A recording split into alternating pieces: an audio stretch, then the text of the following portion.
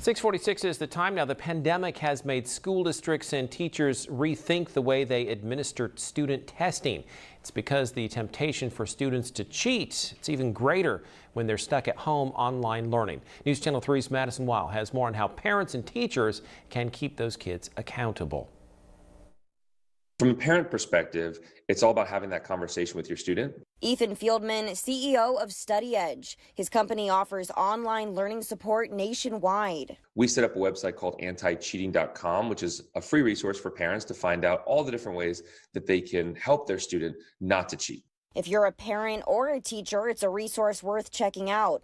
Anticheating.com covers basic tips like taking away a student's cell phone during a home exam to explaining new software and apps that exist to prevent online cheating. I use an app called Quizzes, which provides time limits for the students. Luis Cardenas, a social studies teacher at La Familia High School in Thermal, says using a testing app that has time limits and prevents the copy and paste function from working can help. I'll try to create questions that really they can't just simply Google. He also uses the app called Nearpod. It shows when a student stops engaging with a test or if they open another tab.